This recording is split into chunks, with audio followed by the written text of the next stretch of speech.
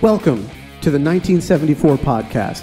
This week we are joined by current members Adam Clymer, Mike Forget, John Dodson, Nick Dickinson, and Nicole Dickinson, along with former members Tim Moore and Angela Doherty, to discuss 1974 and the death of the Herald. This is the continuation of the Laser Trilogy. I'm Adam Clymer, and this is the 1974 podcast.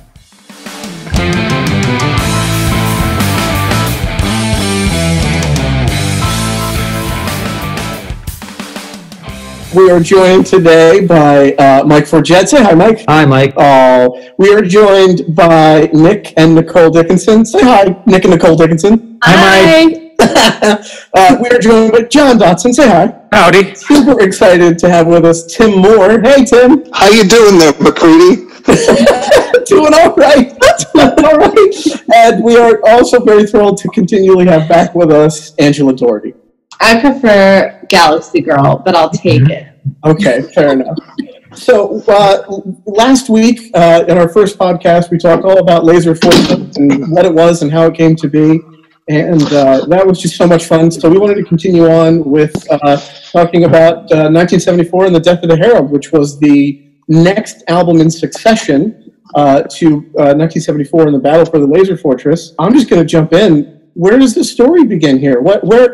How do we come from Laser Fortress into Death of the Herald? What's the story? Where are we in this particular aspect of the Laser Trilogy story? It's a prequel to a prequel. Yeah, they're at the beginning! So let me get this straight. So Laser Fortress is not the start of the story. No. You know that. Adam, I don't think you could ever get this straight. I'm acting as a moderator, my friends, here. I'm pretending I don't know anything. So tell me, Mike, what Laser Fortress is what? Beginning, middle, end? What's Laser Fortress? Laser Fortress is the end. And Herald goes back to start telling how we got to Laser Fortress. Is this correct? Yeah, so Herald and Echoes of War are made up of all of the backstory recreated while we were writing Laser Fortress, because there was a certain member of the band that kept asking why things were in place, and we needed to basically create a backstory that was lengthier than the story we were trying to tell in Laser Fortress. So, as a result, we had this gigantic backstory that's what we ended up doing with our next full-length albums, was telling that. So we started from the beginning in Death of the Herald, and then Echoes of War, it bridges the gap between Death of the Herald and Laser Fortress. Okay, so tune in next week. We'll have another podcast next week. We're going to talk about the Echoes of War, which is the final album we recorded to finish up the Laser Trilogy. So I'm going straight into this. We open up 1974 and the Death of the Herald with the Great Galactic War. In my opinion, one of the best songs we ever did. Tell me, what is the Great Galactic War? Tim, what is the Great Galactic War? Oh, geez, man. Besides an album you still want to write. Yeah, right? It's the culmination of terribleness. Okay, put it this way. Think 200 years from now, and that's going to be the Great Galactic War. I don't think it's even that far. I think it's maybe like 35. Okay, all right, fair. I'll take that. Yeah. All right. So somewhere between 35 and 200 years from now, we will enter the Great Galactic War. 1,974 years from now. So something like it was the year 19,740 or 10,974 at some point. It was just the numbers were just switched around, yeah, dude. Exactly. It was sometime in the future, and there was a 1974 in there somewhere. The Great Galactic War, the story of it was just there was this gigantic. We needed so the reason for the story of the Great Galactic War was we needed a reason why there was a laser fortress. So why are there satellites in space that form a grid around the Earth? Like, what caused that? And basically, we just created this gigantic intergalactic war, like planets that were just fighting and fighting and fighting, and then that was the answer. The Earth's answer is just to set up this gigantic grid that kept out everybody from invading the planet, and that's what the song's actually about. It's like the devastation and the creation of the grid. And then when the treaty was finally reached, the grid was deactivated. Okay. So one of my favorite parts of this is there's an awesome synth part played by Angela on the album, but I think you, Mike, you wrote that part, correct? I think I wrote the song when I was in California with an acoustic guitar, and then we just brought it back and we kind of figured out what was in. I think I remember hearing that there was for an album called The Laser Fortress, there was like no synth in that album, and how dare you write an album about the Laser Fortress with no synth? So that was like first track, we decided, okay, we're throwing a synth right there. Well, can we be fair? I did not own a synth, so it never got on the album. And then all of a sudden, like, Herald comes along, and I don't have to worry about keyboards anymore. Yeah, and I got 3. So yeah, that opening was done on the microKORG, right? Yeah, all of a sudden, It was on the baby. Yeah, that was on top of my other keyboard. Yeah, exactly. It was perfect. So I think that's one of the best openings to any album. What a great way to kick off an album. I want to jump into the next song because this is one of my favorites personally. That goes into Phantoms, and much like we were talking about with Laser Fortress, it literally goes from like this crazy over the top epic, almost like a folk song in my opinion. But I think what really stands out in Phantoms is Angela, Tim, and Mike's voice. I think the harmonies throughout this song are just unbelievably beautiful, and really I have to give credit to Angela, Mike, and Tim for that. Yeah. So, Mike, again, I think this was pretty much penned top to bottom by you, correct? Yeah, and it had different lyrics at first, and I was just really not happy with it. I think we went right up until we recorded our little, like, I don't know, what do you call, like, the things that we did? We basically recorded the album before we recorded the album. We just demoed it, really. Yeah, right before the demo of the album was recorded, like, I kept changing it. It was mostly lyrics. The sunroom demos, if you will. Yeah, they were sunroom demos, yeah. And actually, if you go back onto our YouTube channel and scroll through the videos, you can see a lot of us doing the demos for Death of the Herald. Well, I think we have a video for Essential Arms on there. That's the demo version of Essential Arms. It's a demo version of Essential Arms. Yeah. So if you go back on our, when you're done listening to this, if you go back onto our YouTube channel, you can see a lot of the demo stuff we were doing. We did a lot of video for it. Actually, can I interject here? This was the first time we had videographers with us in the studio for almost the entire time. Yeah, CP So Bad. Yes, So Bad was there, yeah. So the change in style was just because, the Great Galactic War was this gigantic, the word like galactic, there's just so much happening. So like it's very intense. It's a very short song actually, but it's very intense, musically intense piece with dark, sinister undertones because, the grid actually has a theme to it. So like in this album, the grid's theme is that sort of like slow breakdown in Great Galactic War that comes back again in Echoes of War when the grid gets turned back on by the clone army. But then Phantoms is just, it's a little bit like Temps in that it's the aftermath of something intense happening. Like in Laser, it was Guide Our Hands happen, the moon blows up, all the people that were clones are now dead, and then Temps is a very slow song about what to do after that. This is kind of like that, but a different era of time. It happens way before, and it's not 99% of the population that's wiped out. So it's a little bit less intense. That takes us into Herald of Life, and Herald of Life was penned pretty much from the beginning by Angela, I believe. So there's a lot of cool work in Herald of Life. And again, not that I want to just fly through the first couple of songs, but I think what stands out on this song is, again, vocals. This is Angela sings most of this, which is nice, and there's a great moment in this where there's 2 counter melodies happening, one from Angela and one from Tim, and I think, Phantoms and Herald of Life both have some of the best, or more interesting to me, I suppose, vocal work in this entire album until we get a little bit later on in this album. So Angela, when you were writing this, where did this come from? I actually, before I had joined the band, I had, played the piano at home a bit, and I had, a piano. I didn't have a keyboard. And I had, this teeny tiny little book of sheet music where I had written down, chord progressions that I really liked, or just, little, riffs, if you will, that I really liked. And I have this one in that little tiny book, and I really wanted to use it in 1974 just because I thought it was so cool, and I was so proud of myself for coming up with something that didn't suck. So I presented it, and I remember the original way I presented it, nobody liked it. Everybody was cool with the chords and the way they were progressing, but they didn't like the actual way I was playing it. So we actually, instead of doing chords, that's when it turned into the dun dun dun dun dun dun. So instead of just playing chords, I was playing the chords one note at a time. And then the lyrics, this is what I was talking about last time we were all talking. Like, Gary taught me how to write a song. I wrote this song with Gary on the porch while I was like chain smoking cigarettes one day. And like you do. And I just like don't even remember. It's just like, it's because Grandpa Gary taught me. I don't know where the lyrics came from. I don't know why they're like that.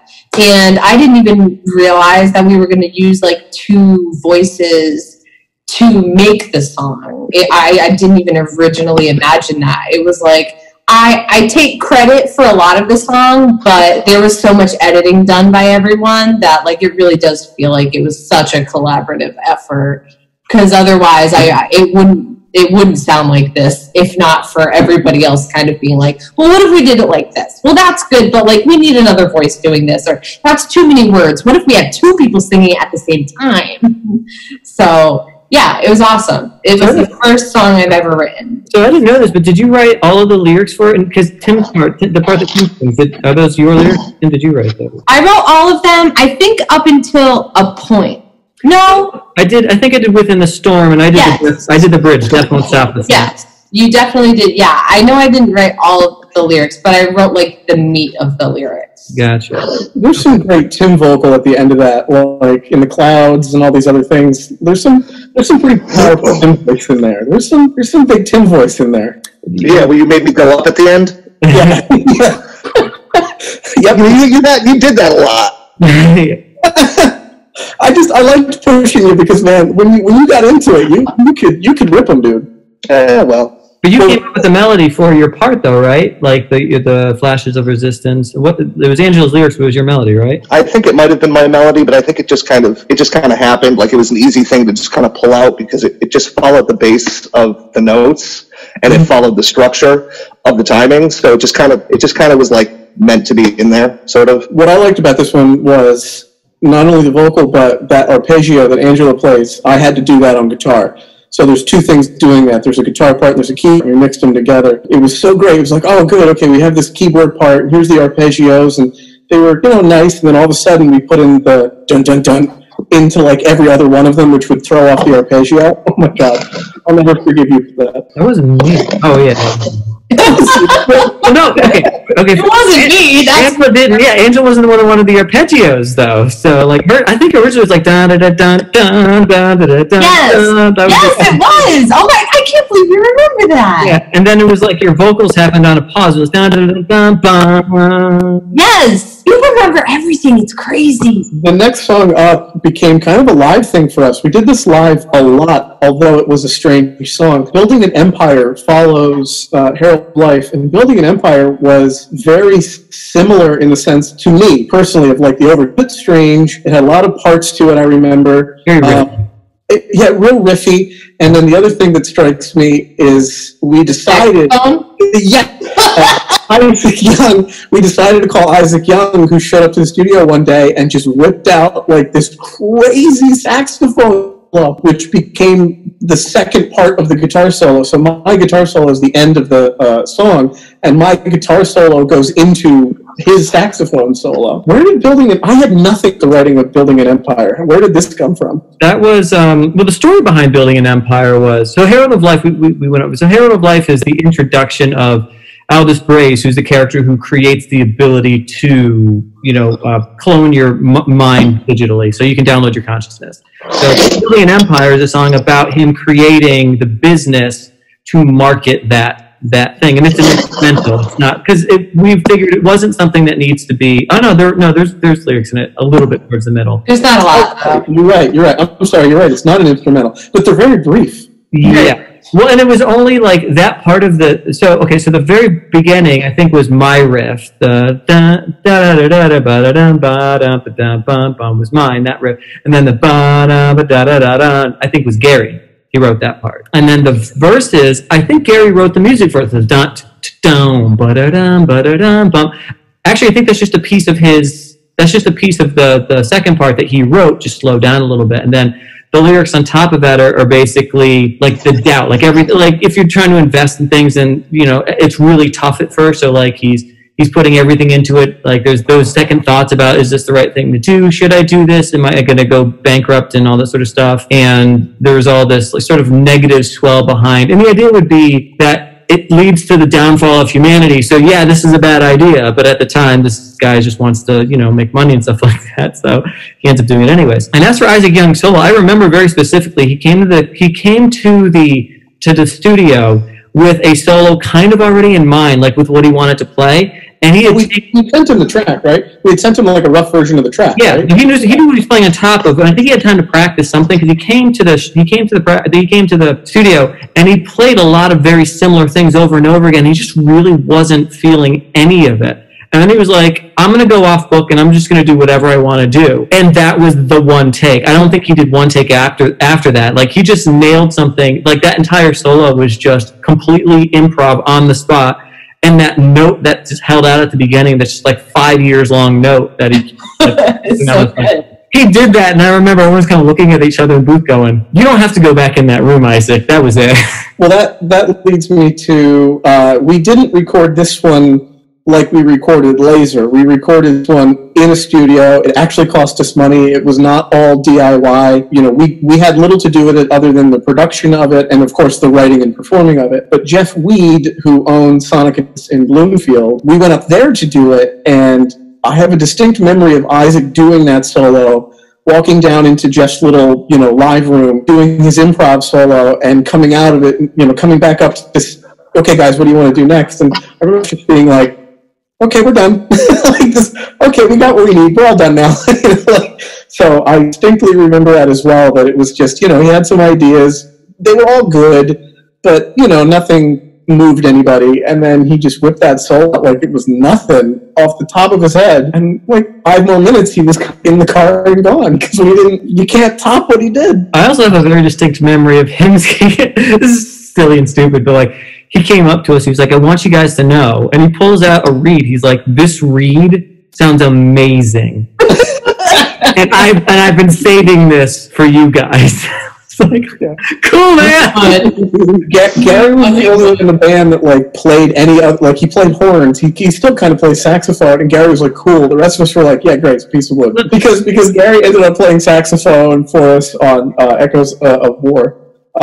He also did it on Laser at the end of Song of Survival. Oh, that's right. My gosh, how quickly I forget, right? So yeah, Building an Empire became something we did live a lot. And actually, Isaac played it with us live a handful of times. Yep. I think he played my God, Vision and Grit. Oh my God. Yeah. I've forgotten that was my hometown, you guys. They had to shut down. Yeah, they did. Yeah. So the next song, actually, I want to talk to some of the current members because everybody at this point knows this one. Essential Arms is one we still play. It's still very much, I don't think there's been a gig that we haven't played it. Cherry Street. That's it, right? Because they would not like to do Cherry Street. Oh yeah, we didn't do a Cherry Street because it's not a Cherry Street gig song. But Essential Arms. I remember when we wrote Essential Arms, I had watched some sort of documentary. They're talking about how Queen does their vocals and how like each member of the band takes one part and then each member takes the second part and each member takes the third part to do the singing. And that's how they got those huge Queen vocals. So, you know, it's, you know, layered 7, 8, 9 times, and it's, you know, four voices 9 times. I wanted to try that on this song, and that's how we got the vocals of this particular song. And there's actually a great video on YouTube of us doing that.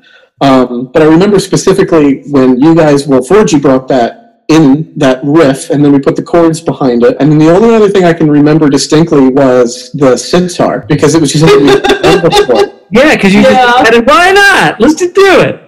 I was so mad at you. For a sitar? So mad. You don't remember? Oh my God, I fought you so hard on that.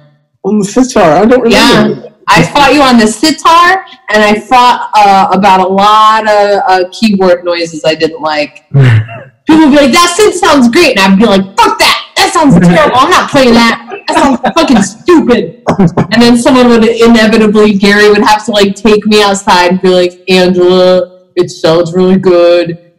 You just calm down. And I'd be like, no, fucking does it! Don't tell me what to do! Then he heals you with his healing hugs. Exactly. This has become kind of a signature Nicole song. How do you feel about singing this one all the time now? This is your tune. I was definitely like scary at first, like all the songs.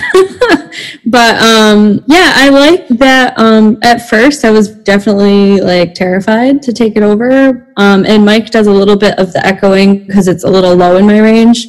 So he does that, like we do a little like call and response at the beat in the verses. And there was like one rehearsal where you guys were like, you don't have to try and sing it exactly like Tim, Nicole. And I was like, oh, okay.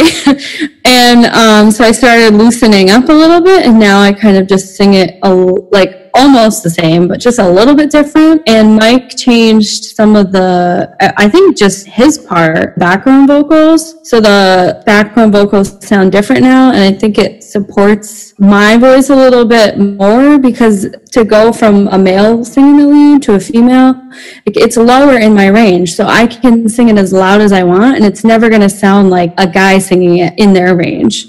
So I think we made some adjustments, and I definitely love singing this one. It's definitely fun when you sing it. It's got a little bit of a different feel to it, and you know, there's a part there at the end where you do the big, powerful kind of voice thing. I don't know how to describe it because I'm not a singer, but I just go up to a higher note that I did one time at a gig without ever practice. I was just like, okay, now I'm here. Like, pulled it out of my butt. And everyone's like, that was great. And I'm like, okay, I'll try to redo that every time. So Tim, these were your lyrics? Because this was your song, man. This was, I'm pretty sure I remember these were yours, right? Or no? Were these Forgie's? I think it was a collaboration between me and Mike. I think. Yeah, I didn't write all the lyrics. I think I came up with "The Time Is Now," and I think that's pretty much all I have to put credit to this song. I think you came up with more than that. I think you came up with something, and I basically just kind of edited it. So in other words, like, took a line out, put a line in that rhymed with it, stuff like that. I think that's how we did that. I enjoyed this one live. Well, the 45-minute sitar solo. Which was never the same twice. No, never. I liked it because I always would cue Gary, and I liked Gary's little bass intro. But like, I have to say, Tim, I really enjoyed, I thought you sang phenomenal on this one. Like, this was a great Tim song. Like, I don't think there's a single song between Laser, Echoes, or Herald that I don't like your singing. I think it's phenomenal, but this one I think is a gem in the crown. I like that. I like this one very much. This was the character's, crowning achievement song. Really, I mean, that was that character's main focus for songs on the album. So it kind of had to be something memorable, I guess. But yeah, it was good fun, lots of fun, and playing drums at the same time, which is Do you remember, Tim, how mad you were at me that you would confuse the first lyrics of each line? And yeah, you wrote the lyrics on my snare drum pad, but it was definitely needed at the time. Because you pulled me aside one day and you're like, man, I can't get these two lines straight. Which one comes first? And I don't sing, so I'm like, I don't know. So I went home and I listened to it. I'm like, okay. Came back the next day. I'm like, hey, you know what we should do? I'm like, we should write it on your snare. Don't write that on my snare. And I was like, oh, I just wrote it on your snare. I'm really sorry. It worked out though, right? It did though. Oh yeah. That's something we haven't talked about yet too, is like assigning characters for vocal parts in this album, because we didn't have that with Laser Fortress. Laser Fortress wasn't character centric, whereas Death of the Herald was. So Quinn was right. This song is the first time that Aldous Braze, the creator of Life, like Infinite Life Extension, kind of talks. Well, like you could say Herald of Life, but this is the first time he kind of addresses the masses. This is sort of like his big speech saying, this is the end of death. This is the end of suffering and sorrow. You can live forever, and it, you don't have to, like I thought it was really cool, and you had the perfect voice for it. I mean, we were talking last week about Clone and your voice on Clone, and it was just like how you could possibly, every time we did it live, which was only a handful of times, just hit those really, like, that song starts at a 10. That song's just right out of the chute. That one's where that one starts at like 11. Yeah. And when we practiced it, we would have to do it like so many times because the timing was so screwy. Yeah. It was me singing that first note like 14 times a practice. It was rough, man. Yeah, that was. But this is another one. This is, when we would rehearse Essential Arms and stuff, this is another one that when we would have to redo it, because you had to get those vocal harmonies. We rarely ever train wreck this particular song, Essential Arms, like we were talking last week. Some songs we would do, and it was like, okay.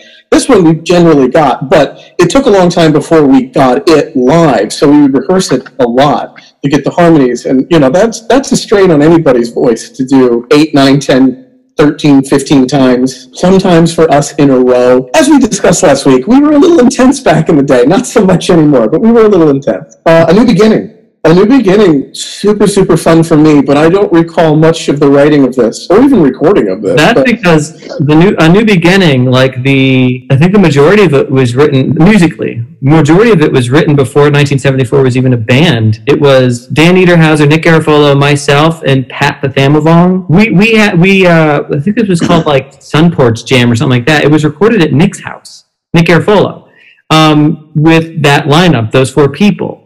Nick and I were on guitar, Pat was on the drums, and Dan Niederhauser was on the bass, and it was an instrumental. And then we turned it into a song called Dance for 1974's first train wreck atrocity musical ever to record. I remembered it. It's awful. It's awful.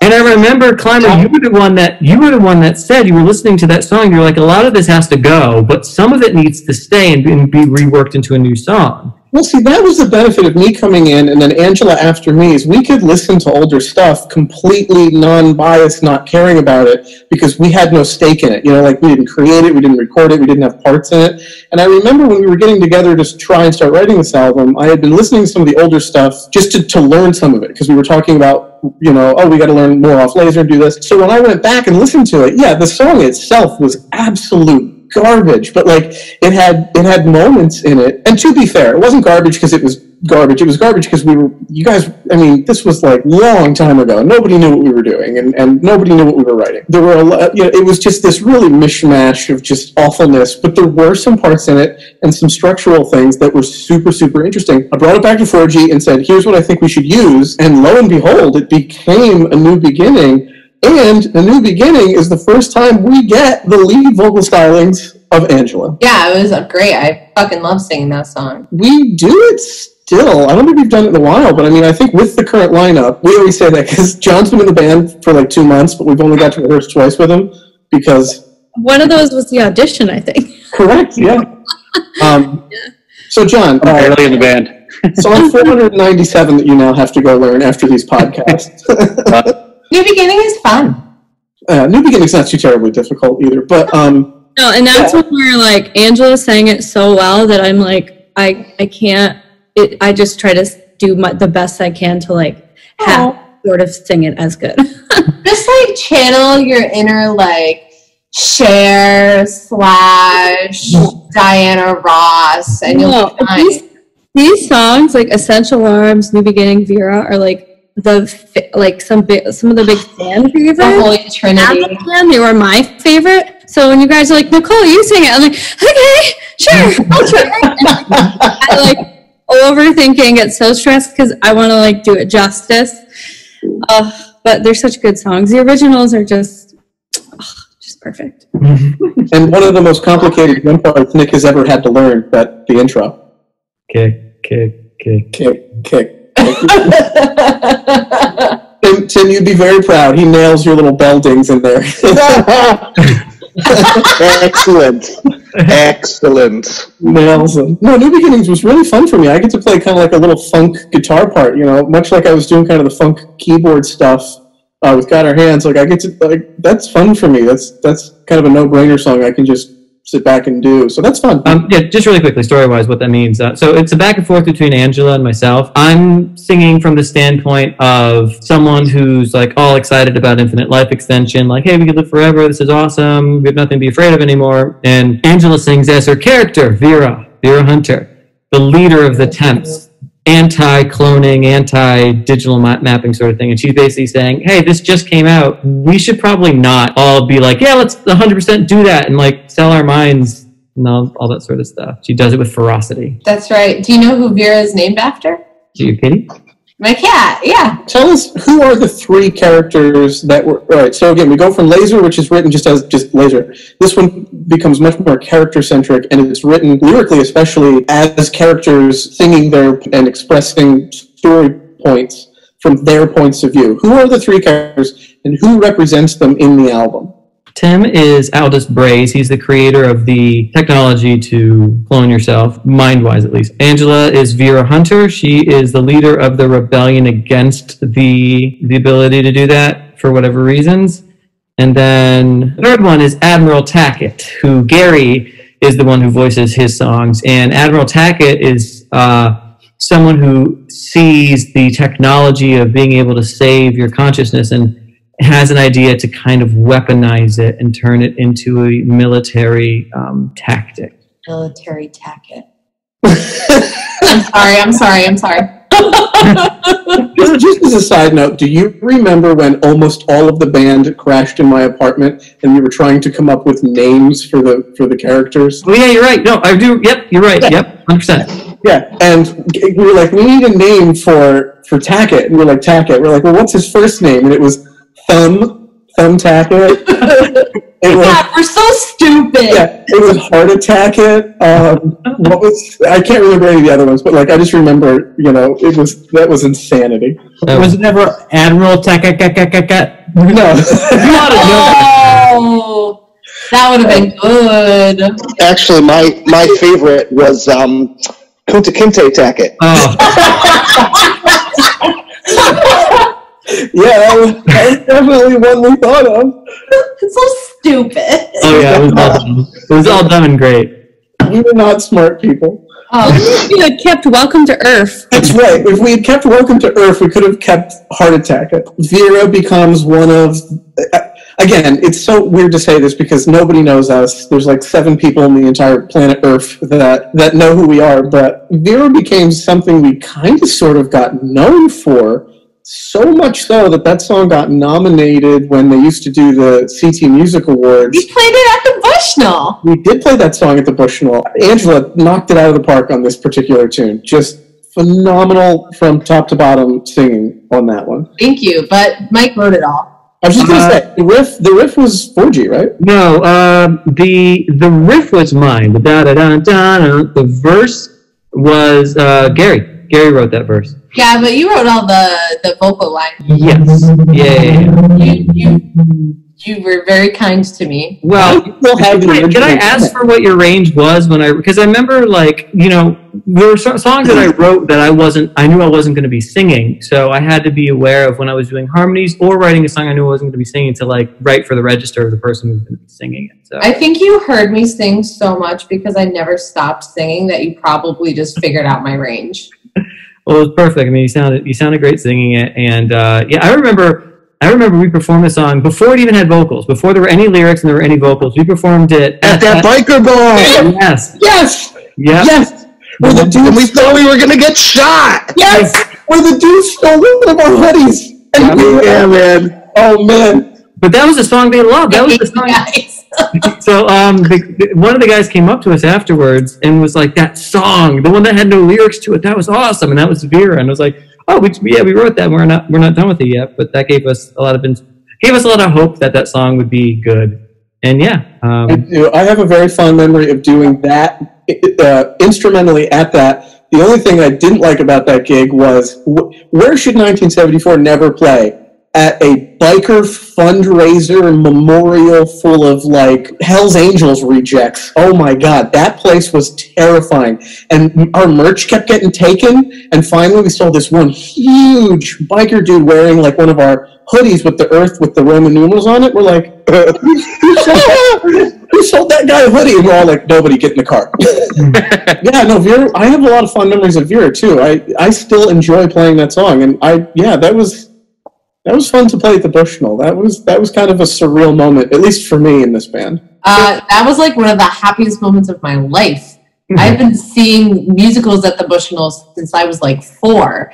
So for me to be on the Bushnell stage in my ridiculous green velvet and sequin gown, I was living my best life. It was my Mulan dress. And in addition to that, we had 2 people doing a choreography to it, some sort of weird dance off to something. Yeah, I forgot about that. I forgot about that too. And I didn't use sheet music for it when we played at the Bushnell. We had done so many shows, and like at every show we pretty much played that song. So. It was the only song I ever played with that sheet music. And the song itself is basically just about Vera saying kind of what she said in A New Beginning, but she got her own song for it. More powerful. Because A New Beginning is more like, I don't know if we should do that. And then in the song Vera, she's like, we should not do that. I have decided that we're definitely not doing that. Yep, just put down, nah. And then... Do we see Vera again in this album? No. No, I don't think so.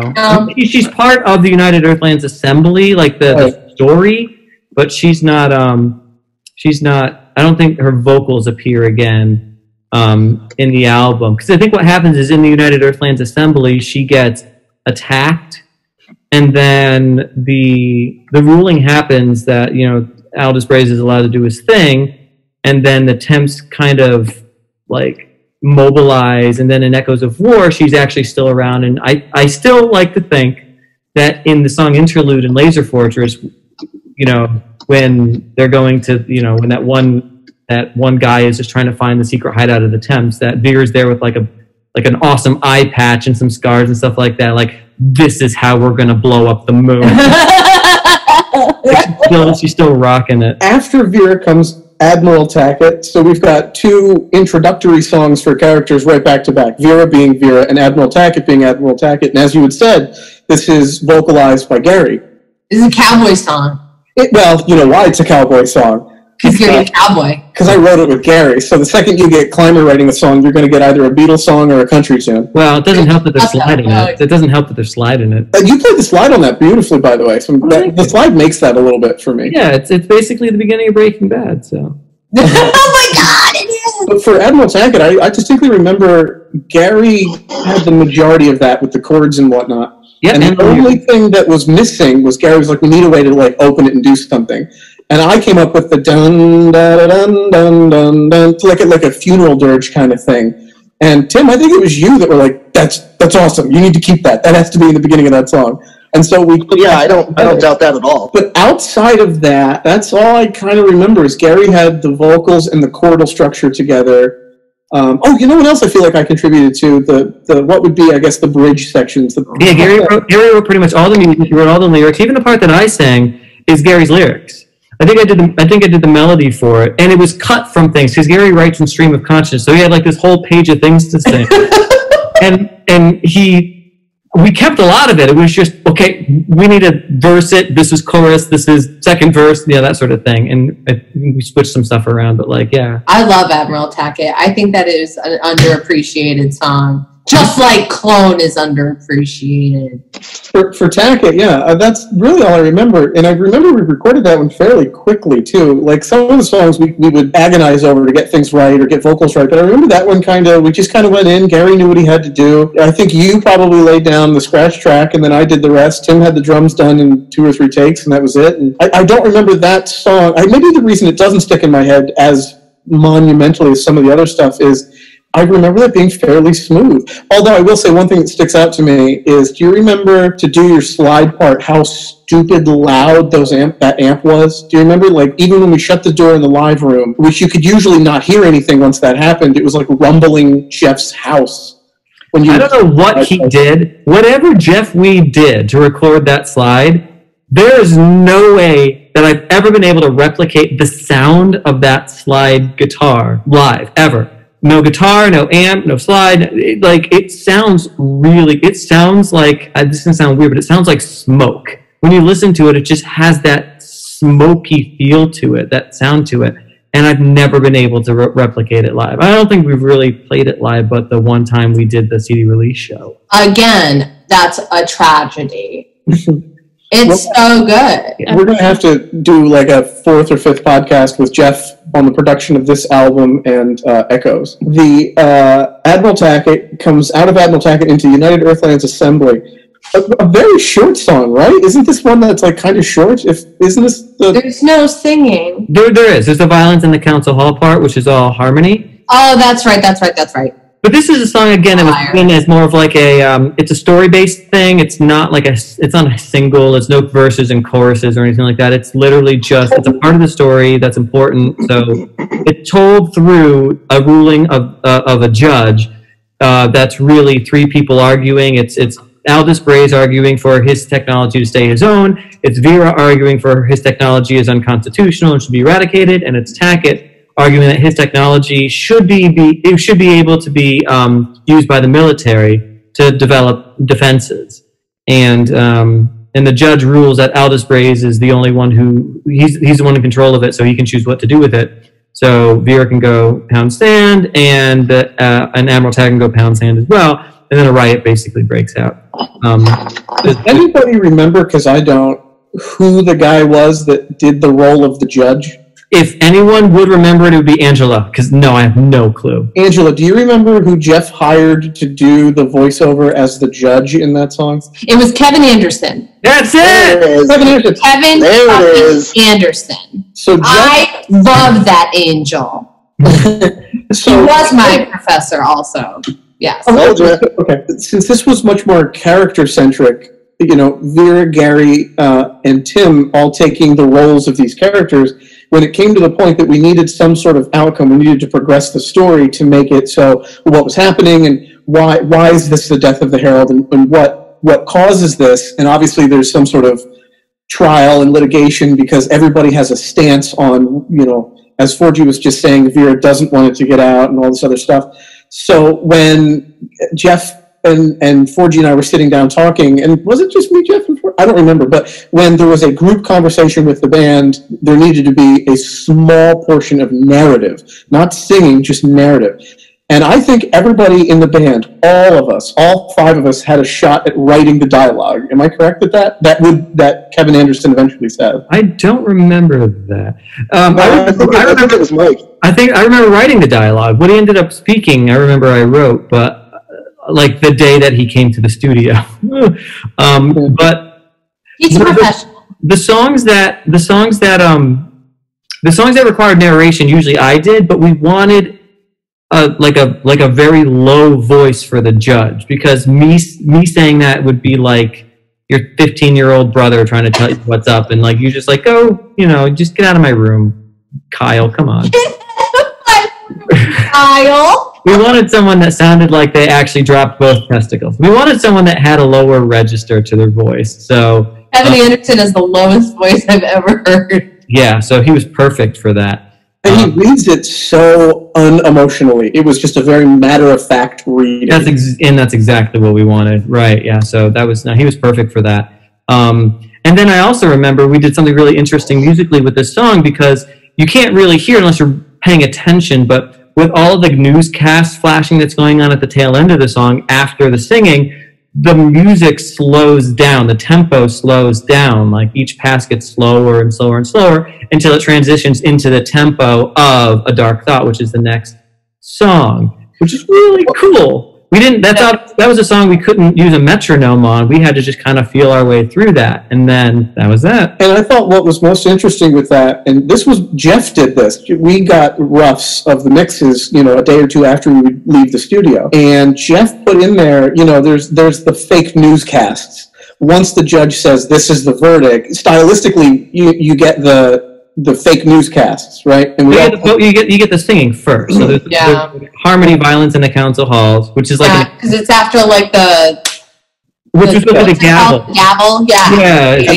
And then you get Mike yelling "Pandemonium" in the courtroom. That's right. That was one of them. But what was really interesting is if you listen to that, not only does the music slow down, but he starts to stretch and manipulate the voices, and it gets real weird. Oh, yeah. And the idea was that Tackett goes home after this trial, sits down in kind of a depression, drinking maybe, and turns on the TV, and he's flipping through these newscasts, and it's just this oversaturation of this giant trial of the century that he lost. And it's just him kind of looping into the idea that he's going to do something drastic, and he's changing as a character at this point. And that was all Jeff. We had no knowledge this was going to happen. And we got the rough mixes and we heard it, we were just like, oh my God, this is brilliant. The first ever. Yeah. I thought it was really well done. We all kind of were like, why didn't we think of that? That's so cool. And it really is a great way of starting to see the changing in the story of that character as to what's going to happen at the end of this album. So we were definitely using, story ideas and story architecture to create this album, especially this album. We made it so that Admiral Tech, it wasn't just like, he's not just an admiral. I mean, admiral's a very, very high-ranking officer, but he actually he'd seen battle, like he was a part of the Great Galactic War and suffered from PTSD, so he's not all there. So that kind of made his stubbornness to do what he thinks is right in a very terrible way, which is the whole rest of this album and part of Echoes of War. That's kind of how we gave him his background to justify kind of what he does. Because, spoiler alert for the end of this album, he ends up kidnapping Aldous Braze, forcing him to weaponize I know, right? Shocking. Forcing him to weaponize the technology and then kills him. And Aldous Braze is the Herald of Life, which is the third song on the album. Herald of Life is referring to Aldous Braze. I don't remember a lot about Dark Thought. The only thing I remember about Dark Thought, and I think was really interesting, was the introduction of Angela on an album as Vera with this big, big vocal. Angela, you're very subdued in your singing, very quiet and calm and gentle in the singing. And I thought that was such an interesting contrast. Very well done, but a very interesting contrast to a Dark Thought. This came out of a jam session. This and United Earthlands as well, and Ultimatum all came out of that same jam session. It was so long. I remember I had it on my computer, and I think I was the only person who ever tried to sing during the jam session, and I did say "Hush, Hush Now" and that made it into the song somehow, and sort of created it. That's right. It was "Hush, Hush Now, don't turn out the light" or something like that. Yes, that was it, and that's the beginning of my singing in that song, and I was pretty proud of that. Yeah, no, the end of the United Earthlands Assembly came out of... Actually, United Earthlands Assembly came out of that jam. Then it went into that. I think it went in... we jammed into a Dark Thought. But it was long. It was an hour or more even, I remember. That would have been Gary, too. Gary's the one that's always like, hey, let's just roll, jam, and see what happens. Yeah, I wanted to fight him. But then we got three songs out of it. I know. That was a cool song. I like that song. I love that song. I thought that was one of the coolest character-defining songs because it was meant to be this madness, which is why I wanted it to be so different from Vera, because it was this soft, gentle voice that was supposed to be leading someone to do terrible things. Yeah, sort of like a siren song. I wanted this to be a siren song. It was the devil with angel wings. Yeah, precisely. Out of a Dark Thought comes Abduction. An interesting pairing of songs. Abduction starts with the Wurlitzer piano. Am I correct on that? Mm-hmm. Yep. Again, played by Angela. I kind of sort of remember I had gone off to my studio down in Pennsylvania and wrote what became the intro to that. I didn't write much more of the song, but that kind of strikes me as something I did. The D-E-D-C part? So the intro is just those three chords, D-E-D-C, and then Oh, I thought that was Gary. I mean, I don't know. I didn't write that, so I'm not sure. That was you? But I distinctly kind of remember, I wrote that one kind of alone, just not being here in Connecticut. Just those two parts, just that little intro, couple of chords, and then that little riff that's right after it. Everything else after that, I kind of remember it was me, Angela, Tim, and Gary in the sun porch.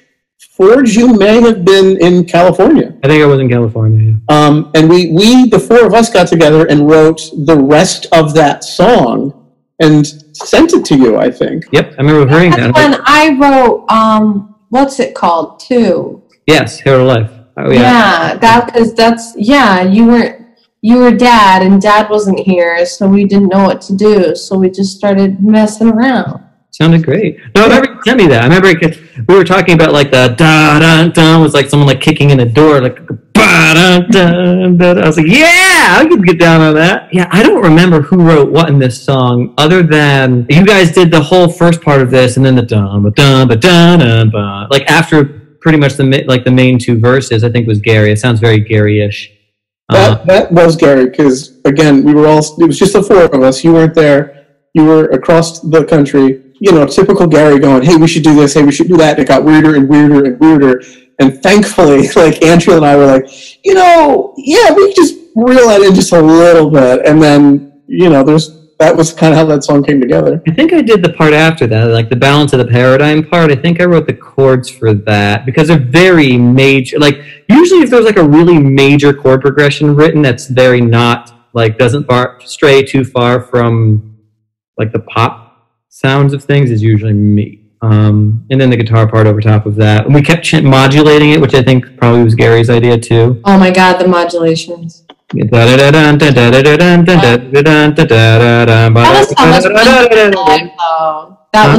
was one of my favorite things to play live, was those crazy modulations. It was so much fun. I really did like playing that song live. We tried briefly to bring it back, but we didn't have enough time to practice it to do that. So it'll come back. Oh, there's no question. John, song number 562 to add to the list. It's a good song, John. It's a real good song. I remember working out, well, not me doing it, but I remember how Gary and I would just, Tim and Angela would go out and, write or do something or whatever. And I remember me and Gary just playing the,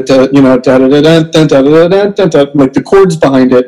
And you getting that solo together at the end was a lot of time, because it doesn't stay in the same spot. So, the fingerings had to change, the chordal structure had to change, so all the solo and scale changed. I remember doing that for forever. But I mean, it sounds great, and you play it phenomenally, 4G. But I just remember working on that song, because it starts off pretty straightforward. Yeah. Very typical me writing. It starts off pretty simplistic, and then as you and Gary and Angela and Tim kind of get going on it, it gets a little bit more interesting. It's an abduction, it shouldn't be pretty straightforward. The most brilliant battle song to ever be written in the 1974 catalog, Ultimatum. Ultimatum makes me cry. Like, sometimes when I listen to it, I do, like, for some reason, that song, it makes me cry. Like, it gets sad. Guys bullied and tortured into it's so giving away thing, yeah. And I think that it is the best that Timothy and Gary's voice sound on the album, personally. I think that song is just like, oh, what's the part, Timothy? There's a part that you sing that is so good, and that's the part that makes me cry in Ultimatum. Tim, do you remember the lyrics to this? Oh, Jesus. If it starts off, it'll all come flooding back to me. But who remembers me running down the street in cowboy boots? Me! With a lab coat on. Oh, yeah! Next to a moving vehicle.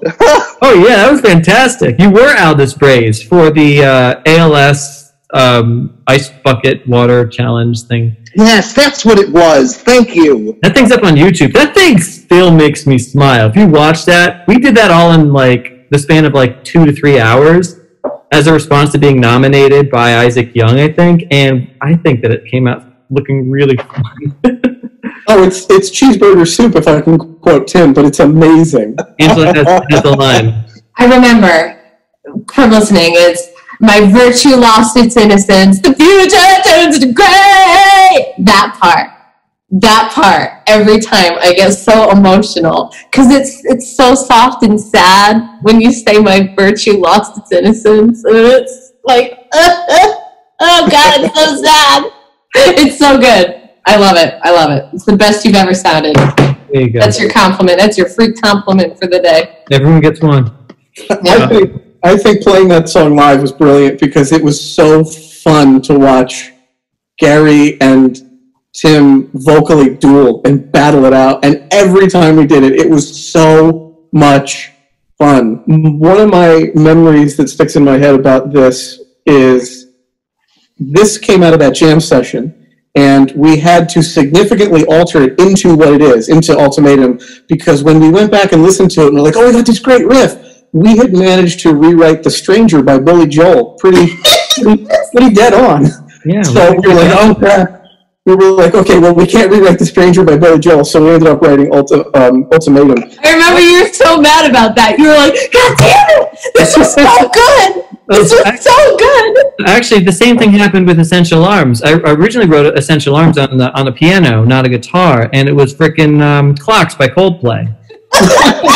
we were really good at rewriting songs that had already been written. Like, we were great at it. That is absolutely true. It's a forte we had. The other thing I remember was we were trying to work out the solo for this, and this was another one where it was like, okay, guys, just play the song on loop, 40, 50 times. My obsession with delay at the time, and you were like, guys, stop playing your guitar solo underwater, because I had so much crap on the guitar just to try to make it work. Every guitar solo on the album is underwater.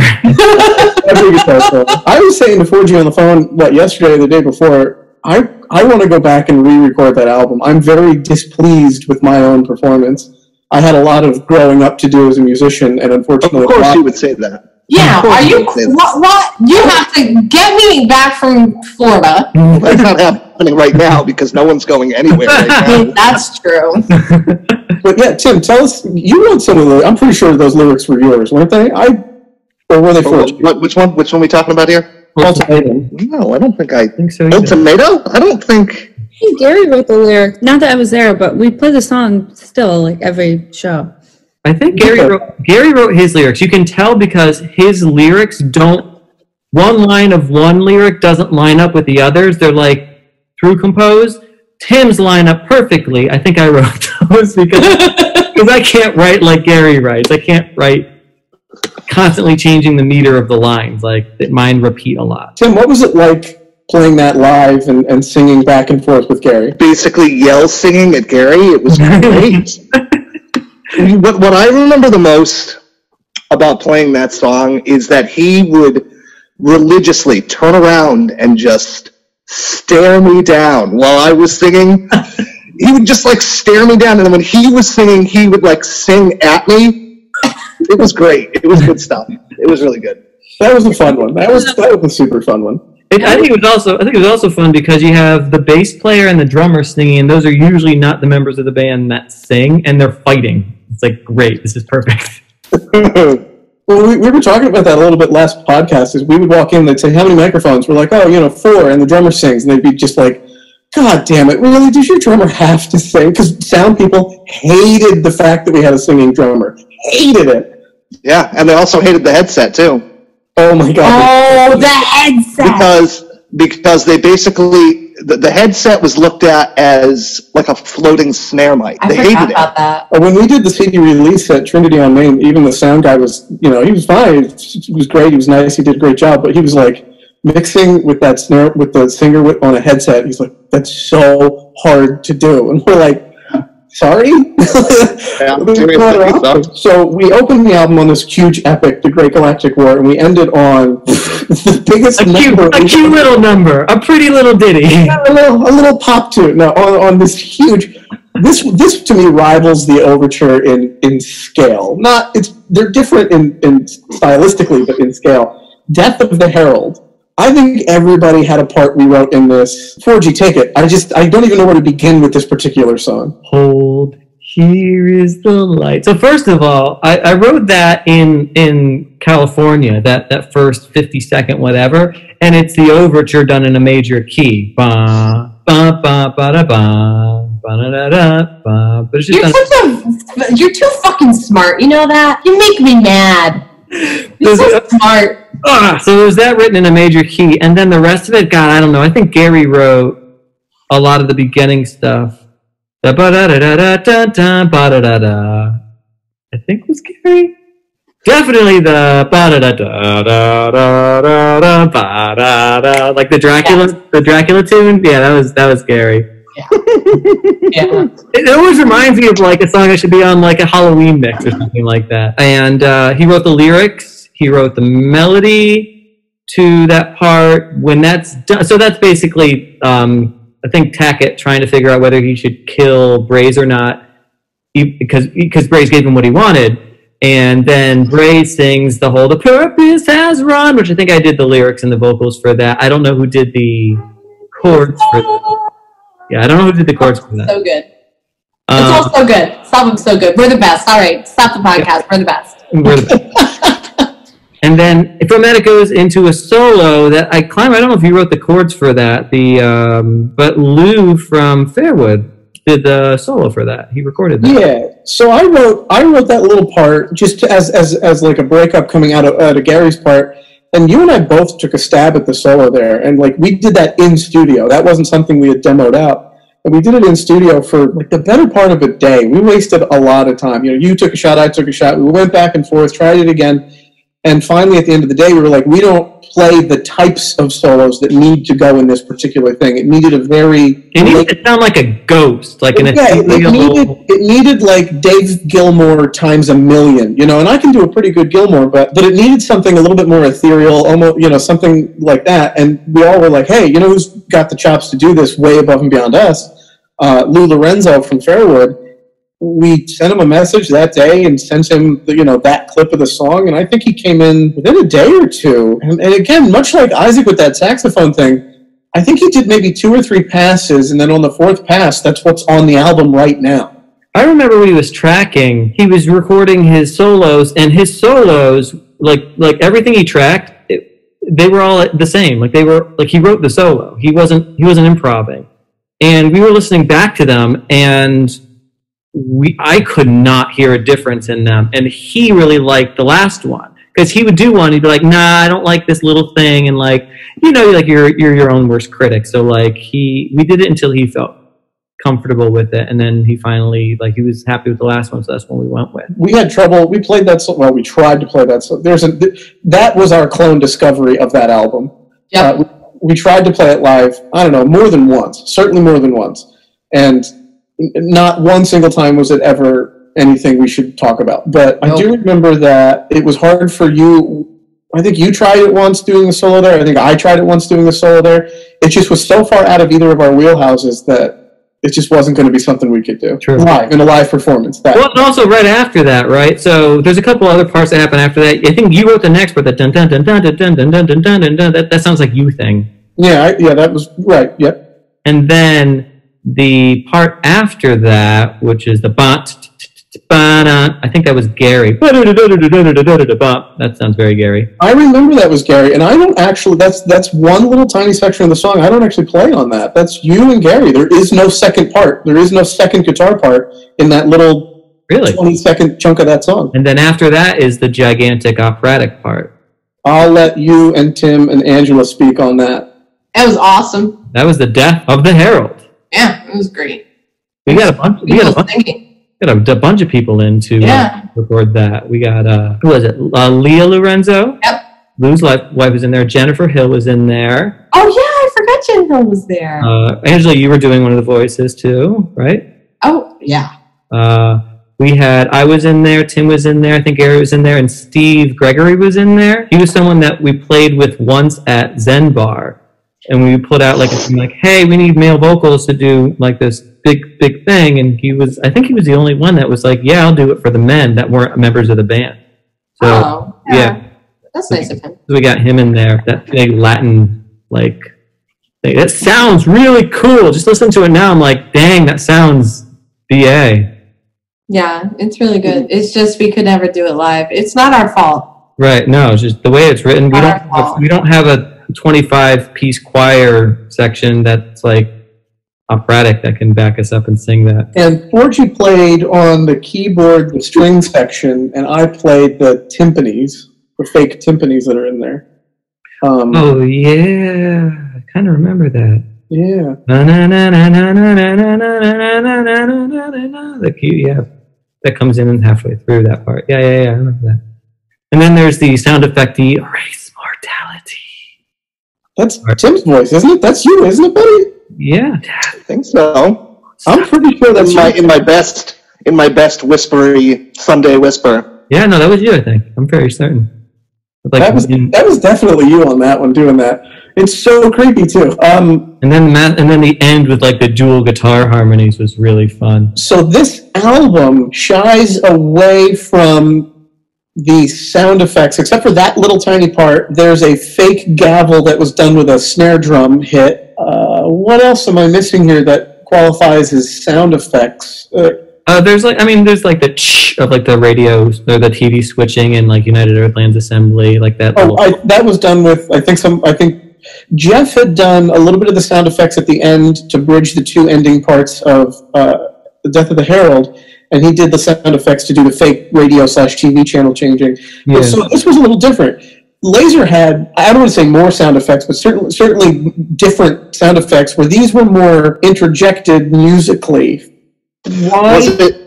Was it Herald that had the explosion dubbed in? Oh, for I know what you're talking about. It happens twice. It's a timpani, but yeah, that happens in New Beginning before the guitar solo. That's right. Yes, that's what you're talking about, right, Tim? With the big explosion. I think so. Yeah. And it happens again at the end in Death of the Herald, right before the vocals come in, like the Latin vocals. Yes. I remember that now. Yeah. I remember we got the roughs back. We were just listening to it, and all of a sudden there's this huge explosion. We were like, whoa. Well, originally it was a legit explosion. Like it was an explosion sound. And then we were like, that might be a little too much. And then we just opted for the timpani sound, which was a little bit less. We thought it was a little less cheesy, even though it's still cheesy. A little less cheesy. But still has that epic sound to it. Yeah, so I think one of the reasons that we shied away from doing some of the more like recording experimentation and stuff was because when we were doing Laser Fortress, it took about realistically about a year to record and mix that entire album. And we were doing it all ourselves in Tim's sun porch for the most part. I did some stuff in my room where I was like mixing. Like I recorded some guitar stuff and some vocal stuff there. But we could take our time. We weren't on a time limit. We weren't paying for studio time or anything like that. So we really got to experiment, I feel like, there with some of like the sounds. And when we were in Sonic environments, we booked a week.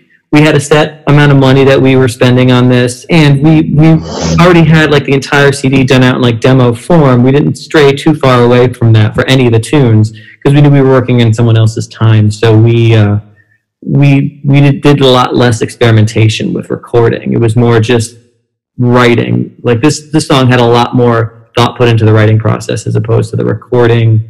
Like the creative recording part of it, I should say. A lot of the creativity that came with recording was just stuff that Jeff would recommend. I want to speak on that a little bit. When we did Laser, it was very DIY and no time scale. Didn't matter what we did, when we did it. It took a long time to do, but who cared? I want to ask two questions, and the first one I'm going to actually ask Tim and Angela. You guys stayed at the studio a couple nights, correct? Yeah. I did too. Yes. Oh, you stayed up there too? Tim and 4G. What was the difference between recording Laser and Herald? It wasn't done on the sun porch. No, it was not. Forge, jump in. Yeah, I loved it. I loved it so much that I was like, I cannot wait to do the next album. Like we were fairly intense. Okay, so we spent a week there, but we spent the entire week there. Like we booked Saturday to Saturday or something crazy, like, or Saturday to Sunday, like within a week. But we recorded every day. I think the first night was drums, and Tim, you banged out all the drums within one day. Within 10 hours? 10 hours, I'd say? Yeah, everything drum was done. And then everything after that was like, I think bass came next, and then guitars came after that, and then we saved vocals for last, although we might have switched some stuff around because I remember CT Ain't So Bad really wanted to get Angela singing Vera. So I think we bumped that up so that they, like, to fit their schedule so that they could record her doing that. So it was the reasonable time of day to record it, yeah. We started doing some bass stuff at like 1 o'clock in the morning, and Jeff was like, nope.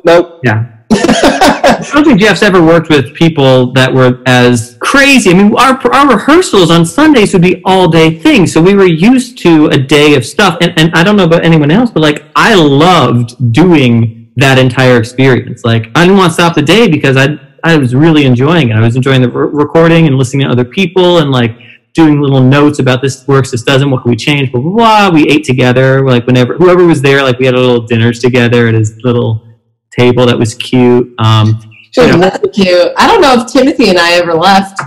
I feel like we stayed much.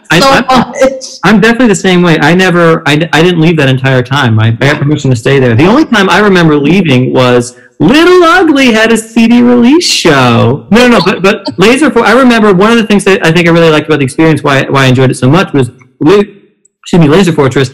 Everyone was recording on my computer, and then I had to go home and mix it, and there was a lot of mixing. There's a lot of tracks, and it was a lot of work for me, not only just to record my own parts, but to like put everything together and mix it. For this, it was like in the hands of someone else that could probably do it better than me, and like such a time saver for me that like I was like a kid, It's like when you go on vacation, if you're the kid, you don't have to worry about anything. When you're the adult, you have to do the planning and like booking rooms and paying for it and all this sort of stuff. I was like a kid, like I was doing the fun part. So much so that we went back there for Echoes of War. I was just going to ask, actually, Tim, was it during Echoes or was it during Herald that when they were off doing, it might have been like guitar and bass, so your parts were done, my parts were done. I don't think we had started vocals yet, but we went and ended up cooking this huge meal for everybody. Which album was that? Yeah, that was like prerequisite. We would come up with a menu because I was doing the chef thing at the time, and you guys would all be like, "Okay, what are you making us?" And I'd be like, "Well, okay, let's come up with it." But yeah, what was it? We did like chicken parm, and we always did some sort of like large Italian pasta dish kind of thing. Mm-hmm. And I remember I baked a cake. You made the chicken parm. It was a salad. But no, but the specific part I remember was, at least, I'm pretty sure it was Herald, it could have been Echoes, where Tim and I spent the entire day while everybody else was recording just cooking. Yeah. So what I remember is not only learning parts and recording that album, but you taught me how to cook too. It was awesome. Good times, man. Good times on those albums. Hell yeah. Nobody knew who we were during Laser, and to be fair, nobody still knows who we are. But coming out of Laser, we got gigs, and people wanted to know things. And like we talked about in the last podcast, we had to learn how to be musicians, essentially. Was there any pressure that anybody felt, Angela, Tim, Forge, coming into Death of the Herald? Was the feeling of this, and I don't mean the story or the writing, was there any sort of feeling of pressure coming into this album? Because our anonymity had been taken away from us. I just wanted to wear pretty dresses and sing songs. That's all I ever wanted. And I got to do it. You did it very well. Thank you. That's all I wanted. So I felt zero pressure, personally. But then I didn't write Laser Fortress. I just did it. I think that Gary had... I don't think we had I don't think we were trying to cater to our audience, because we didn't have an audience at the beginning of the band, and we didn't have an audience when we wrote Laser. I think we were putting a lot of pressure on ourselves to write something that, like, we were like, it's got to be bigger than Laser. It's got to be more epic. It's got to have more tracks. Laser had 10 tracks. This one had 13 tracks. Echoes had 14 tracks. Like, we were always trying to one up ourselves. We were always trying to be bigger or do more than we did previously. I don't think it came from like the music scene or the promoters or anything like that. I think we had a pretty high expectation of ourselves.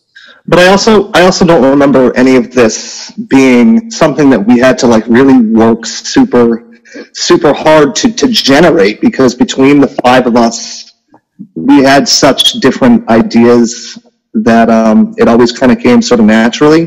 The outdoing the last album, I guess, you know what I mean? There was always stuff to work with, especially with Gary's brain. I mean, let's be honest. I mean, obviously you drove the band, Mike, but like Gary had some crazy stuff coming out of there, and Adam, you had a lot of technical stuff going on, so I don't know. I don't think it was ever a lot of pressure or stress, although I never really felt the whole pressure or stress thing anyway, so... I mean, I didn't either. It was just a curiosity, because it was different. Laser, we didn't have a care in the world, and all of a sudden Herald, people were like, hey, we can't wait to listen to your album. We were like, oh, already? See, I remember us being extremely excited. Like, we were really happy with the songs that we had written, and we were always saying to ourselves, if you really like Laser, wait till you hear this album. It's going to blow your socks off. It's what we wanted to do in Laser, but we were still figuring ourselves out. We didn't have a recording engineer behind us that knew what he was doing. I think we were really excited about it, and it was definitely a passion project. So I think we were excited. Like anytime we got like a new mix and it had a new song in it, or like the vocals were added to, we were like, that sounds epic! Like we were our own critics that we had to appease. We actually had we took advantage of the fact that Sweet Tea and So Bad was in there because we had a music video for Vera that had just nothing but shots of us recording Vera, and other things too. Like they took like all the footage and kind of. I watch it all the time. Yeah, I watched that recently. It's so cute. Like we were all just so happy and like. Oh, it's just so cute because I think we really did like for that week because all of like the nitty gritty stuff was done. All of the fighting about the story was done. All of the fighting about who's gonna do this chord on this instrument, that was all done. There was nothing to fight about. It was just like now we just get to do it, and we get to do it with like all this cool equipment. So it was like we really did just get to like hang out. And do what we loved, and like it just was so nice. That's one of my fondest memories is recording that album. Yeah. I do generally remember that as a joyous moment, and I do watch that video occasionally because it was a simpler time. We were talking about Laser and the Earth Grid cover art. This one is just a simple little tiny EKG blip. Because somebody dies. Well, I think we were trying to be subtle, I suppose. Well, we were trying to. Okay, so Laser Fortress was big epic battles in space, blah blah blah blah. You know, when we wanted to do Death of the Herald, it was an origin story. It was like, how did this all start? And like, if you boil it down to like, what causes everything, like the entire trilogy, what does it stem from? It stems from a person who discovers that there's a way to extend your life infinitely. We went with the blip, which I mean, yes, it could be death, but it also could be life. It could be, so the little DNA helix could be ironic because even though the story is about people and people wanting to live in the human condition, you know. Also, again, I want to reiterate that for every single album we've ever released, EP, regular album, whatever, minus Simpler Time, I've done the album artwork, and I'm not a designer. I'm terrible. So like, it's literally, what can I find that's free that I can put together and make it look good? So that was really easy, and it kind of fit with the theme of the album. So boom, done. It was also one of the best drum heads. That drum head looked sick. Yeah, really was. Yeah. Oh yeah, I forgot about that. I mean, the moon was cool for Laser Fortress, and that was the Earth. So we always say that because it was like crescent shape. Or so was moon. The Earth was cool for Laser Fortress, and the exploding moon was cool for Echoes. But I don't know, just the blip, man. It was just simple, cool. It popped. Forgy, what was your favorite song on this album to play live? Play live? I think it's Abduction. It's such a. It's very proggy-ish in a sense that you don't have your traditional verse, chorus, verse, chorus. It goes up, it tangents, it modulates within. It starts off really slow, gets more and more intense. It's very story-driven. It's mostly instrumental, but like it's all about, I don't know. It's a lot of action, and it's fun to play that guitar part for me. And that when the whole band kicks in, to me it always felt really, really like powerful. I love it. So great. Done. Angela, how about you? What is your favorite song when you were doing this? What did you love to play live? It's hard. I like singing more than anything. So, like, I really liked A New Beginning because I liked, I don't know, there's something about A New Beginning that I just really like. It's a good song. And there's, I don't know, oh man, I don't know. I like them all. I don't like this question. This isn't as easy as Laser for me, where I was like, clone, it's clone or nothing. Like, I just, there's so many fun parts to play on the keyboard because I finally had a say in the keyboard, where if I didn't want to do it, I would say no. So I generally enjoyed playing everything because if I didn't, then I just wouldn't do it because I was a brat. There was no parts I can remember that you were like the band was fighting you on playing or not playing though. Oh, sometimes. Like I remember when we would play Vera. There was when I would sing the chorus. I think I wouldn't play the keyboard at all. And I remember you were always like, Angela, there's keyboard parts, so you play them on the album. And I would just be like, yeah. And I just would never play them live. I don't know why. You were focused. I don't know. Yeah, I was busy, essentially. I was busy. But I don't know. I like everything. Although I think the most interesting song to play live was A Dark Thought. Interesting. I find that song to be just so strange and so cool, and I really like it. Nicole, what do you like most off this album, or what would you want to bring back? I always liked singing Essential Arms. I love Vera. It's definitely has given me a challenge at first. I think I have it down now, but I overthought it for a while. But I like that the band seems to have a lot of fun playing Vera, and that in the end, everybody starts singing. Like I love that build-up part, the one by one. So those songs we still play. I think I have always liked Phantoms and Abduction, and we haven't played them, I don't think, since I've been in the band. We have a whole list of stuff we're going to have to bring back. As soon as we're go out and rehearse again, we have so much to do. Nick, how about you? What would you feel that you would be interested in bringing back, or what do you really like that we currently do? I'd like to do United Earthlands Assembly, but I'm probably alone in that one. Honestly, I really like playing Central Arms.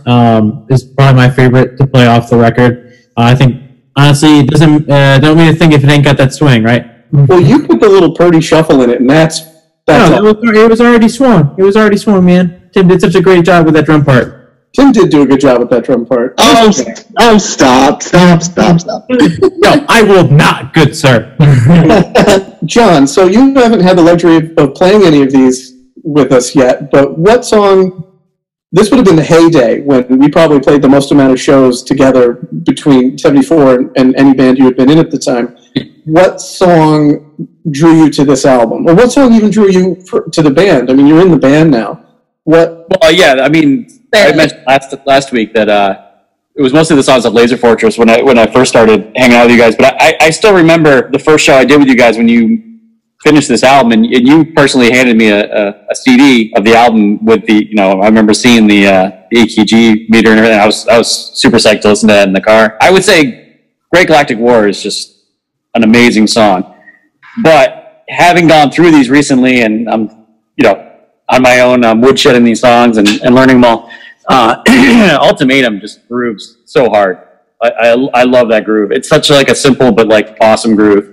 Cool. You can sing that with me, Ben. That's what I was going to say. Well, you're Gary. I don't know how I could sing and play it at the same time. I don't know. You can do it. I'll do it. I believe you. The only time I ever watched Gary struggle to sing and play, because Gary could pretty much just do anything anyone threw at him, and then he would do it and then make it way more complicated and do it even better. The only time I ever watched him struggle was learning. It took him a while to get real comfortable singing and playing Ultimatum, and he really had trouble because it was pretty much the tippy top of his range, singing and playing his part at the beginning of Death of the Herald. Yeah. Well, I mean, it's like a competing rhythm between the vocals and the bass there. Yeah. That's tough. That was tough. But some of the higher parts in Ultimatum, you guys handed to me and Maria, like the end of, I don't know, like the pre-chorus or something maybe. Can't remember the part. But it's the higher part in Gary's range are now our part. So it's even easier, John. You got it. Yeah. John's 597th thing you need to learn. Well, now that the lineup is a little bit different, we have to go back to anything we want to play. We have to think about, okay, now we have a new vocalist. Like, we've done this every time. So every single member, with the exception of John, because you're new-ish, but even Nick and Nicole, you've been here for this. Like, our members changed. how are we going to perform these songs? And we need to make sure it sounds good. So we go back to the whole, all right, you try singing this, then you sing this. All right, nope, change the harmony. You're going to do this, blah, blah, blah. You know, we try to make we try to make it sound good based on who's there. So there's no ego bruised or anything like that. And it's like I have the highest voice, but sometimes Mike singing the higher part sounds better just because of the way it sounds. And so we go back and forth. You try this part. No, now let's switch. Yep. Yeah. That's been a part of the band since Laser, pretty much, like being able to do that. Tim, you haven't told us, what's your favorite song on the album? I think you said to play live, right? Yeah, well, that one. Which one's that? Building an Empire. Oh, yeah, baby. That's the one. That is the one. I mean, vocally, Essential Arms, that was cool. And anything else, I like to sing and whatnot. But drum-wise, that was the tits, man. I do enjoy that song, too. I just want to end, and maybe this isn't the best thing to end on, but it's certainly something we should discuss. Angela, you decided to leave us shortly thereafter at the end of this album, maybe about a year later. I think it was like a year after. Yeah, just about. I mean, you played a lot with us, and there's a phenomenal video that Chip just put out of us doing the Daffodil Festival the year that the album came out. So there's some really good stuff happening and some good nostalgia going on. But we were so sad to see you go. What you departed, and Parker, who came in to take off on keyboards and vocals. And hopefully we'll get to talk to her next week because she was part of the Echoes of War recording. We were so sad when you left. Where did you go? Where did you go? We know you went to Florida. But eventually. That was recent though. That was like a year ago. Well, I think I was just like super. I was like super different in my mindset than everyone else. I feel like I wanted to, just what I said, I wanted to wear pretty dresses and sing. I wanted like this like hyper theatrical, like very musical theater style, like intense, in your face, like gothic revival looking insanity. And I don't know, I think like I just like had this vision of what I wanted. And I think I got bogged down. Like there were times where it was great and we'd play a Zen Bar show and it would be like the best night of my life. And then the night later we would play at this bar for the bartender. And it was like, I like literally spent 3 hours doing my hair to play for a bartender who couldn't make a rum and Coke. So like, I think I just got like so worn down. I was also dealing with a lot. Like I had a lot of like emotional instability, and it got better. It got better. But I thought you were going to say going to La Grande Fromage is when you were like, nope, I'm done with this band. That was close. I think, I was just, it's like, I was just tired of playing for nobody. And again, like I said, when it was good, it was so good. But when it wasn't, holy shit, was it trash. I remember playing in Jersey. That was the worst time of my life. I remember like crying in the car on the way home, whining the entire way there. I'm sure it wasn't fun for anybody, but like it was just really hard on me. Really hard on me.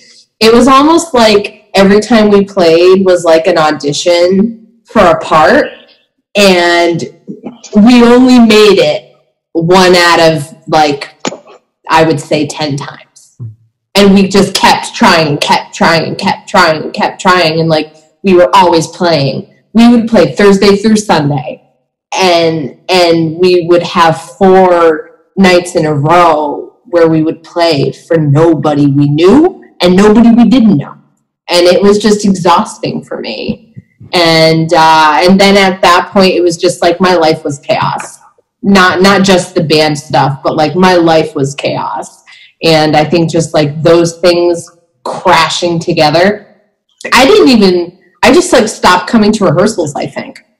I don't even think I said anything. I think I just stopped coming, and then eventually I sent out like a mass text that was just like, hey guys, I don't think I can do this anymore.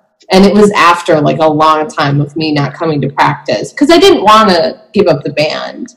I loved you all. Like, I still do. Like, you were my best friends for like, what, 4 or 5 years? You were like, yeah, you were my best friends. So I didn't want to say goodbye to the band, but then I also realized like I couldn't keep doing it, and I couldn't like keep carrying on without saying anything. So that's when I decided to leave. Well, there are no goodbyes. Once a member of 74, always a member of 74. I do remember the last gig we played with you was with Joey Batts and them at the Manchester place. What was that? Main Pub. Oh, Main Pub. Sorry, Main Pub. It was Halloween. I think that was our last show together. What year was that? 2014? You were there. That would have been with me. Yeah, you were playing with Joey. Oh, no, you were there. Yeah. So I have my strongest memories of you from when you were in Joey Batts and them. I don't think after Joey Batts and them disbanded, I haven't I associate not with Joey Batts like musically at all after that point. Well, the other two, like I always associate We them. did shows together though. We did High Adventure shows together. We did Whatsoever that one Whatsoever. I do. No, I remember the Whatsoever. I do remember that, but like Joey Batts and them was. I remember just like I don't know what it was. Maybe it's just that we did more shows with you guys. We did the Glastonbury. We did the Main Pub. Were you guys at the New England Music Awards that year? The Joey Batts. Yep. Yeah. Right. So I just have a stronger memory of you in that group because I think we were with. You associate with hip hop. I get it. It makes sense. I just keep fucking rocking on the bass. So that's all I have, guys. Is there anything anybody wants to say about the death of the Herald or this particular time in our gigging career? Best 1974 album, hands down. It's in the top 3 for sure.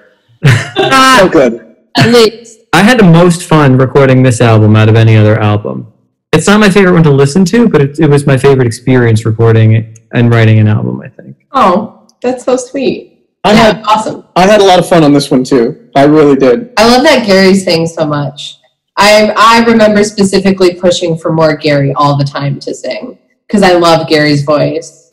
And I remember like sitting on the couch, like in the little like the recording room, and I would like sit on the couch with Gary, and I would like pep talk the shit out of him. I would just be like, your voice sounds so fucking cool on this part, and when you do this one thing like this, it sounds so good. And I would just amp him up as much as I could because I love Gary's voice and I love hearing him sing, and it was like so fun to hear so much Gary. I loved that. I want to thank everybody, Mike Forget, Nick and Nicole Dickinson, Angela Doherty, John Dotson, Tim Moore. Tim, it is so great to see you again, buddy, man. I hope you're here again next week when we do Echoes. And Angela, man. Angela, you and Tim, when we do our reunion show in 30 years, you're coming back. You're doing it. Oh gosh. Happening. Sure. As long as I can wear a pretty dress. Thank you guys so much, and we'll hopefully see everybody again next week, and we'll talk a little bit about how we transitioned out of this into the Echoes of War.